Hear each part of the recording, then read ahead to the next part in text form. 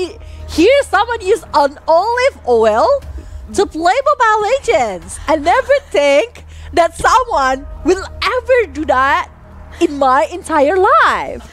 Baby powder makes your hands slick. Mine is slippery.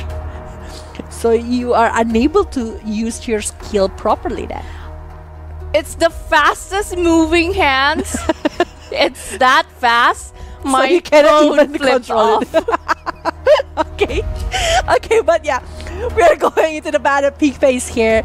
The most crucial moment of the match here. But yeah, Smart Omega Empress going Bigetron era. Smart Omega directly batting over to Diggy and Novaria, and they haven't recovered from the jokes that she's making.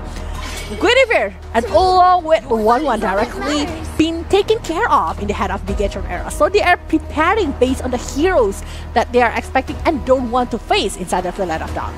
Okay, and going into the third part of the first banning phase, I think it would be nice though, banning of maybe like 1 or 2 marksmen that they can use, maybe Bruno or maybe Eartheld. It would be nice, but then again, banning off the Fredrin is actually a very good thing because we've never known that maybe it's one of the tankier parts of the junglers will be very nice. And if from the side of Bigetron era would also be very nice if you want to ban off maybe a support hero or maybe one of the junglers too, and more to a targeted ban or maybe a respected hero. So it's possible to be done like that, but yeah, Valentina is the one that getting banned from the Bigetron era. So they are respecting the possibilities coming from the Smart Omega to actually denying the pick here. But Matilda is still being picked here because we know that how powerful Matilda for diving in with the circling eagle, with the dashes. It's just like creating so much thing, especially when you want to play quite aggressive in the early in the early game. So for Bigetron era, with this kind of hero that is being presented by Smart Omega, what is their response regarding this? Are they going to be going with the drop that they are preparing for going against Smart Omega, or they just like, okay, I don't see Matilda as a problem, so I just want to pick maybe going for a mage first or maybe going for a marksman, but Basha directly being picked along with the Bruno in the head of Bigetron era. Okay, using these picks, it would be a quite big of a challenge and at the same time a great support going in from the side of Bigetron era, because one is tanky and also one of the secure late game heroes is actually in their hands. But at the same time, if you use the Boxia, I would really like to see more to a typical support hero to put in as their own, because usually a combination of a tanky jungler is actually a healer. Yeah, and I think like with that being said, with the Lilia and also Bruno that is being picked here by the Smart Omega, they really need to respond quite fast. I mean, like, we know that how fast Lilia is with the clear of the minions. So what kind of thing that they will preparing regarding this? Matilda, Lilia, it's early movement coming from the side of Smart Omega. Bigetron era, we know that Cini is using tons of hero, even can use the assassins type, fighter type, even a marksman inside of the mid lane. So the response regarding that is actually to the partial, when we know the AoE is big and big enough to push back Brody with a explosion of the Feather Airstrike. But at the same time needs to be very, very careful, because once the Feather Airstrike is opened up, you are going to have to stay in that place, and it would have to be a strategical place to be in. But also Bigetron era's lineup for the first 3 heroes, I actually very like it, because it will pop off as a very team fight heavy centric. And then again, the second banning phase has to open also. Not to mention that banning of the Joy is actually pretty nice, because knowing that Smart Omega, it would have a great combination of where the in and out moments of the mobility of the Joy would be very, very helpful. But not to mention that securing the Matilda can also help, maybe after activating the black shoes from the Lilia, can also move back, because it's one of the quick movements for that hero, but a low mobility after that. But then again, from Smart Omega, banning out the Paquito so the Bigetron era wouldn't able to take that is a very smart move for me, because they already give out so much damage from just 2 heroes, from the Farsha they use and also to Bruno. So it would be a great thing to do. So I think like there's a possibility here with all of the picks and also the bans that is being done. But banning over another hero might be better here for this one. They might be trying to ban over the, maybe going for the jungle, because I do feel like if you're going against a very good hero with the high mobility potential like a Basha, you need to also have that kind of thing. Like Martis is still available, and I do feel with the Smart Omega lineup, Marty is actually going to be perfect and able to dive in, able to try to contest the Ferrari Strike with the Ashura Aura along with the Mortal Coil. Actually, it's a good option. So I think like it's a high possibility for them to go with that hero. But banning from Smart Omega after looking at Noah that is being banned by Bigetron era, is it gonna be another Benedetta? They're just respecting the hero that can be used by the XP lane. Okay.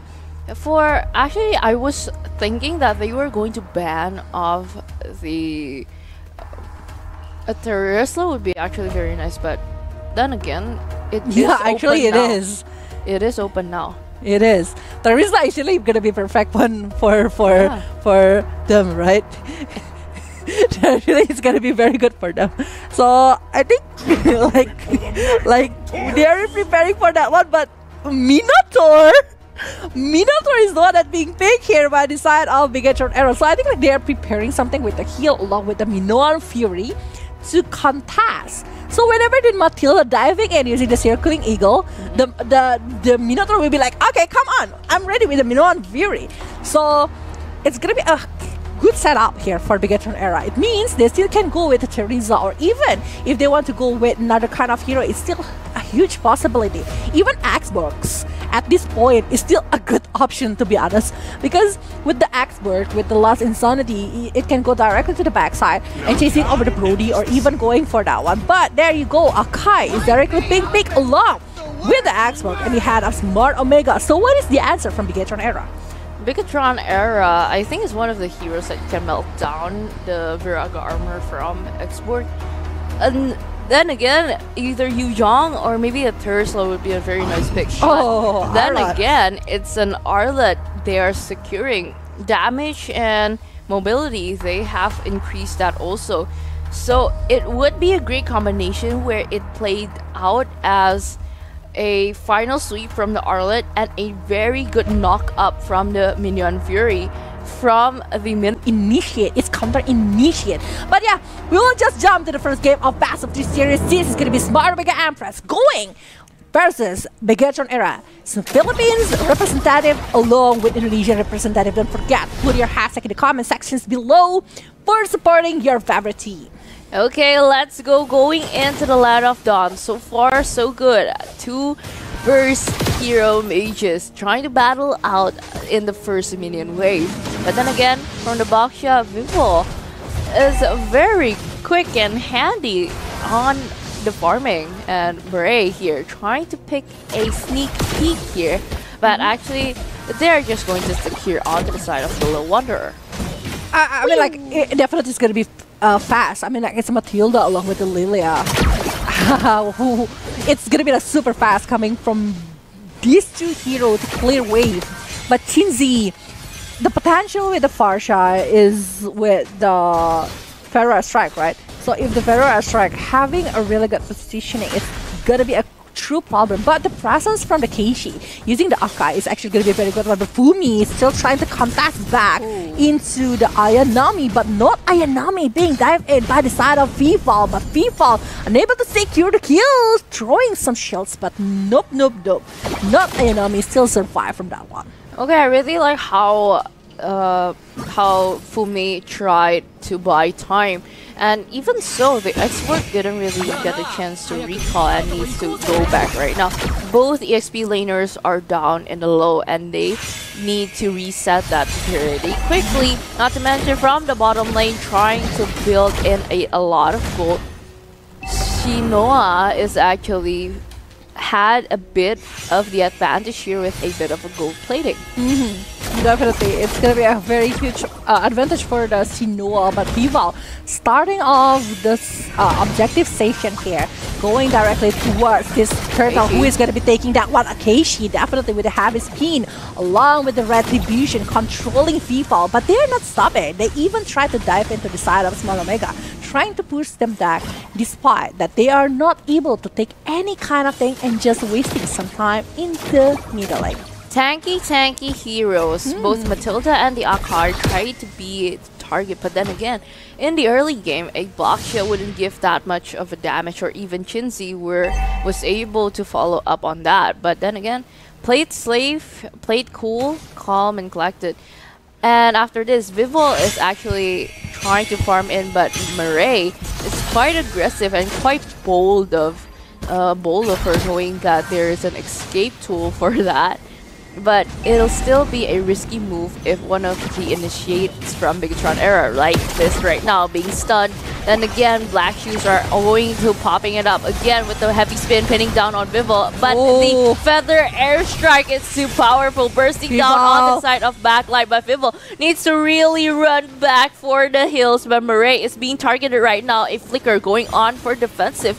But from Smart Omega is still quite disciplined, not trying to chase down Vival. And not to mention the final slash is just going in, and a first blood purely secured by Fumi. But on the other hand, in the front bottom lane, Shell has secured another kill, forcing Shinoa has to move back while Keishi is trying to sub in for the plating down there. Yeah, stopping the plating, stopping the movement here from the side of Bigetron. They are not bleeding too much. I mean, like, look at the gold difference. It's not none, literally none. They are having the same amount of gold despite the Bigetron able to secure the first block along with the second kill right here. But here you go, Mireille with the circling eagle focusing over Shell, but the backup is still there. Vivian is there. And there is another backup coming up as well. So Turtle has spawned inside of the Light of Dawn. So I think they want to prepare for this. But on the top lane, we are seeing the 3 members from the side of Bigetron going for the Smart Omega side, and not Ayanami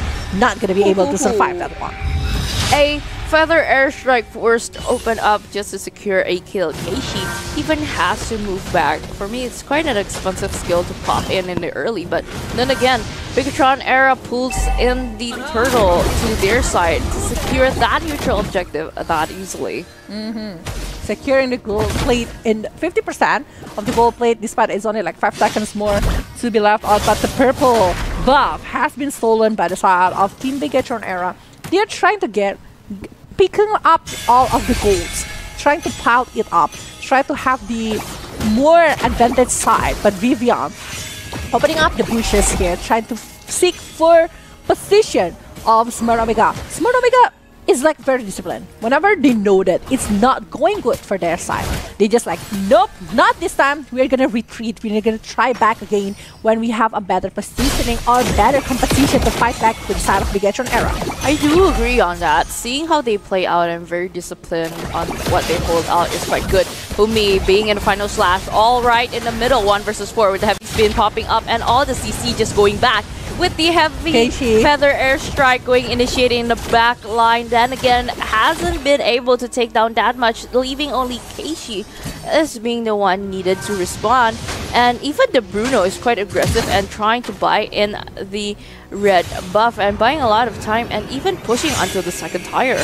Yeah, and I think for for Brody, the Shinoa really needs the penetration. Yeah.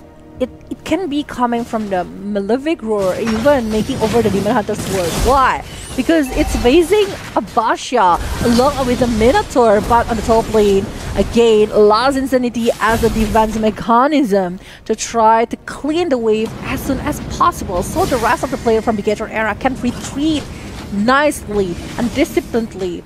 They are not allowed to take any objective. Look at that. we saw a lot of movement. We saw a lot of skill being used, but it's only for punishment, and only 3 turrets so far that has been taken care of. And other than that, we can see from the top lane trying to burst on a lot of team fights, and a lot of people are actually up there trying to start in the turtle. But then again, BTR Era has the momentum of securing down here, but then again, not Ayami trying to burn down onto the side of Cheesy, but on the side of the back side here, Heavy Spin popped up and dived out.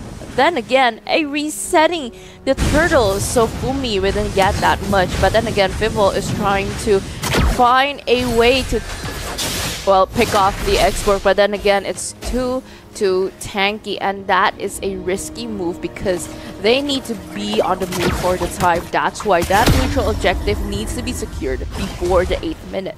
And that neutral objective unable to be contested because Smart Omega was using all of the resources. Shinoa's ultimate, Keishi's, not Ayanami, has been used before the objective already been taken care.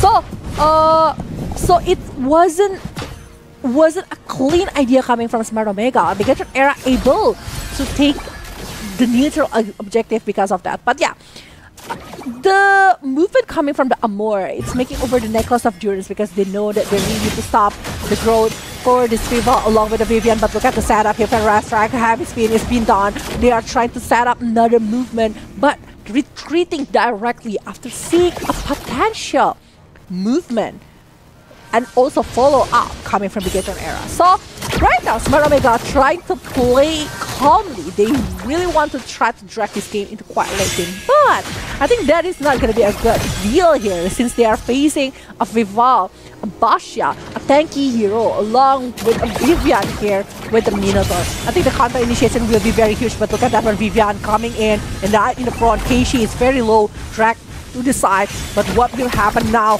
Because we are seeing that Shinoa receiving quite some damage, being pushed back by the Fire Strike, but the rest of the player from the Bigetron Era still able to manage it back, not forcing it, not overdiving the movement towards Smart Omega. I do agree on how they pulled into the late game. It wouldn't be a fair trade for Smart Omega, knowing that Vivo will turn into the front line later on into the late game, but Amore and also not Ayami trying to find it away. Last Insanity trying to pop up again, taking it down, but Vivo is still too tanky and has been the way of being the first here. Final Slash going in, trying to pick in one person, but Mireille is taken down by Shell, leaving only 3 people. Also too, but Keishi needs to move back because of the Feather Airstrike is trying to scale up with that big of a damage. This is the moment you know that it is entering the middle game. I love how Fumi was playing and controlling the game. Like, she's very, very aggressive, but also very tricky. Like, she's playing a lot into the movement of Smart Omega.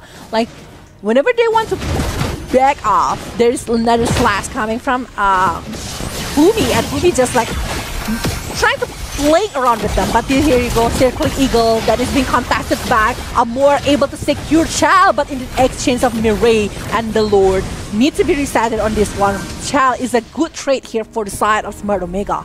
But from Bigetron Era, they choose to reset that. It's actually a pretty good thing. Because even though Mireille is down, Keishi is still enough being tanky for their exchange of the front line. But then again, they need to play it calm. They need to play it like quite safe, because then again, maybe it would be nice dragging and maybe taking down the Lord in like another minute, because it will be an enhanced Lord. It will have more benefits.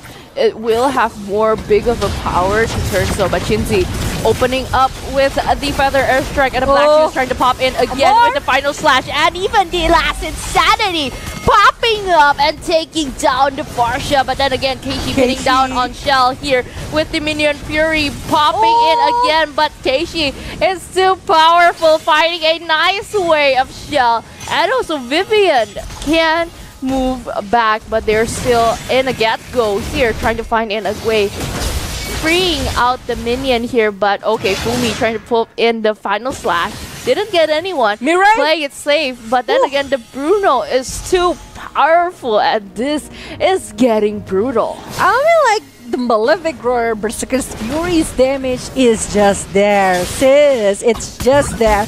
But you know what? Keishi is actually doing a really great job previously with the heavy spin, focusing on Chao. But the thing is, there is no follow-up damage. If there is a follow-up damage, I think it's going to be a different story for the side of Smart Omega. They might be controlling game at this moment. But 3-9 here into 12 minutes inside of the Let of Dawn. It's still a pretty tight game. So far, I think like for today, this is the longest game without tons of turrets being taken care of. I mean, like, fighting over the First Lord is also a thing here because they know how important the barrier and also the setup into taking this objective. Okay, but resetting it 3 times was quite good. It is. Yeah. They just don't want to lose the chance for taking this one because they know, look at the turrets. They're still collecting 3 or 2. So it's a very disciplined. They are stopping the objective gameplay from the opponent's side. But I really like how BTR just tries to like pull into their side, but then again, not trying to force it out. It's Because just buying time. Yeah, they want to bait out a few expensive skills from Smart Omega, but at the same time, they need to play it very, very safe because it's either buying out baiting out an expensive skill or just pounding it right now. Just like Keishi being saved by that movement from Matilda, but then again, Shell is trying to start in. We never know that which war is going to like burst out in any second. But then again, they need to play very, very careful. They just like, there's no commitment from Shell. Shell's just like, okay, I'm just gonna poke this Lord. I'm just gonna like trying to pull up my volley skill so the stack will be there. But there is no commitment that I will make for this. I want to bait out because they know that will be a very good one. They have the counter with the Minoan Fury, with the Basha, with the Tortoise Puissance here. It's just a legit discipline from Smart Omega along with Bigetron era, but there you go. Okay. I think they will try to open up the war here. The last Insanity has been popped, but look at that on Fumi taking care for not enemy, but Keishi alone on the side using the heavy spin, but there is no more Keishi because it's been taken care of in the hand of Shell, but there is no more movement again because the Lord has been taken care of in the hand of Feeble, and they are not stopping there because Mirai will be the next target. Shinoa still using the third part memory to get some kill, but Feeble is actually pretty low, but Shinoa has been taken care of. Damn, that plate is very, very nice on how you know that the last Insanity popped up was actually a very good thing, but sadly, that damage wasn't big enough given. And how the Akai tried to force in, tried to pin down Shell, but sadly, there isn't any follow-up damage to take down Cell. But what happened is because of the Feather Airstrike, Keishi is taken down.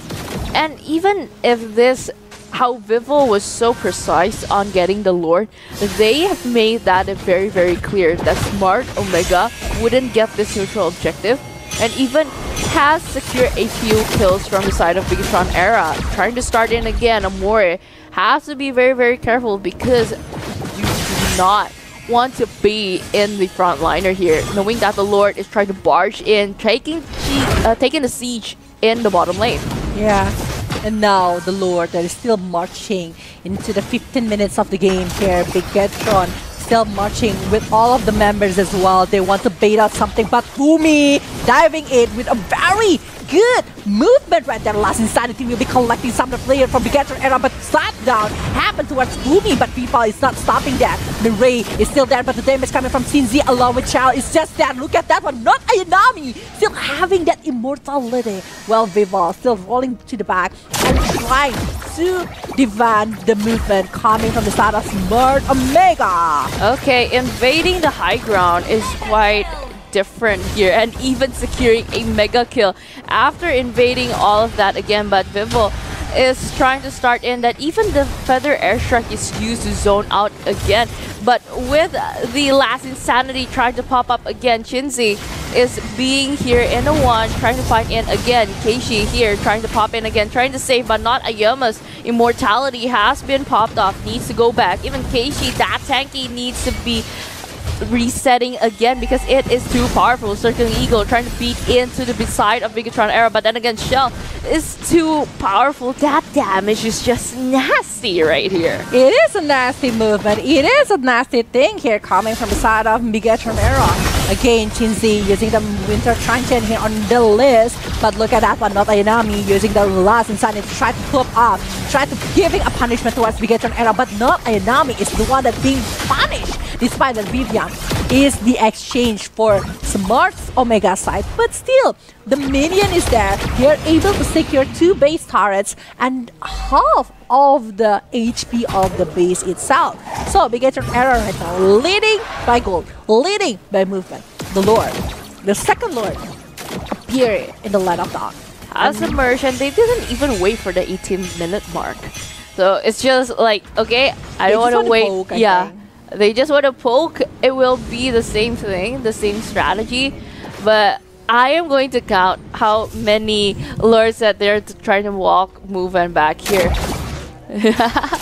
Okay, we can see from the item build is actually quite balanced here. Even though Bigetron era has more gold lead here, but then again, we can also see the Arlet has put on the Thunderbelt and also a few defense items, and even the Bruno has set up for the crit, and it is in full build. So that's why we know why Bigetron era was so powerful just onto that marksman. The problem is you need that good of a positioning not to be taken off or even blasted down from not Ayami, but then again BTR trying to budge in again, forcing that last Insanity to pop off, and even not single Viraga armor is trying to pop in again. Keiichi trying to jump in, but from the side of Fumi and also Vivian needs to be very careful. Not to mention that Murray tried to initiate onto the side of BTR era, but then again, the heavy spin and also the deny retribution didn't really get, but Shinoa is swiped away with the final slash with the Feather Airstrike trying to pop in again with the Minion Fury, getting in onto the side of 3 people, but even more needs to move back. Fumi leaving only 1 person, but even not Ayami needs to move back, regain that health and also that Viraga armor because the Lord is coming in. Lord coming in, look at that one. Keiichi trying to hold it up, last Insanity, giving plenty of damage, but Lord still going on, still there. Vivian trying to dive in, Keiichi almost being picked off right there, but look at the Matilda. They're trying so hard to stop the movement from Bigetron, and they did. The clearing of the minions, the presence that they are giving, the movement, and even the punishment towards Bigetron era. Are they going to be able to survive this one? Not Ayanami. Still using plenty of things, plenty of skills to stop, and Vival being pushed back here. But the minion is there though. Are they going to be trying to go all in and focus over the base? Because I think that will be a best option. But Vival is the one that's being picked up. But the base! The minion is still there though. The minion is still there. Yeah, but no. Without Vival, I don't think that they will go for it. But if they force to budge that in, I know, right? Smart Omega can actually take on the Tides. But knowing that Bigetron era needs to play that of a disciplined game, they need to hold in back, trying to find a good way to secure this win. Because if once the tides are turned, it will be a very expensive game. It is, because it's 20 minutes. But I thought with 1 kick maybe, or 2 kick coming from Chal towards that base, it might be over for Smart Omega. I think it's just too far how the X-Borg tried going all in, bursting down with the last and the clearing of the minion. Yeah, because of that minion was cleared, that wagon minion in the end is actually the key of Bigetron era not trying to force it in. But then again, with that much of a burst, even the Viraga armor from not Ayami is just chipped down like that. 18-6 here, 21 minutes into the game, and it's 40 seconds for the third forward to appear inside of the land of dawn. Sky of the Guardian helmet in the hand of Fumi with 3, 1, and 10. With 13 participation over 18 totals. I think like Vivian have a really good combination. Like so far, Vivian, Fumi was working really well here with both of them forcing Smart Omega to try and bait them to use some skills. And Vivian was like, okay, I'm gonna try to stand back, wait for anyone that wants to jump in and try to punish the players. I bet like this is 21 minutes, so everyone have the full item already.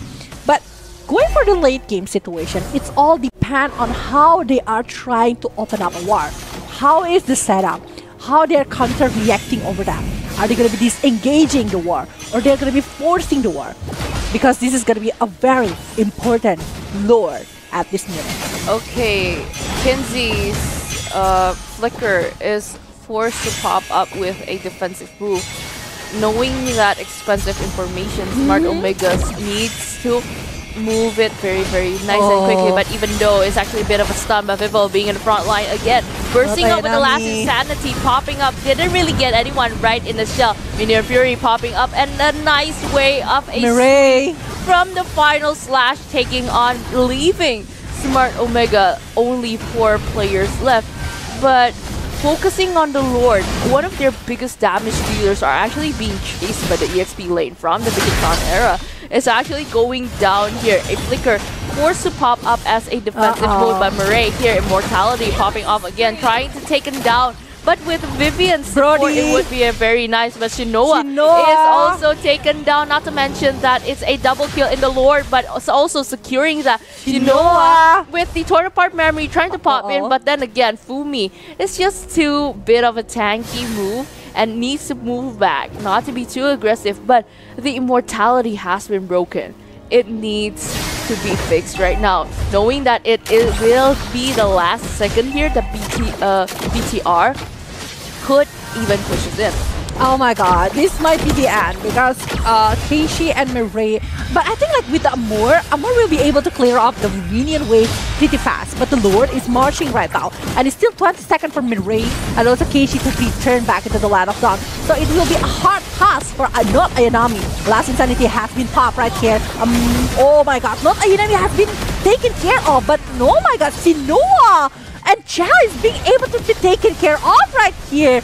They're exchanging one to another, but the base is still there, and the Lord helping them to secure the first game. Bigetron era able to secure the first game of its best of 3 series right here. And we can see it's their winning moment for the first game, trying to secure in that first point.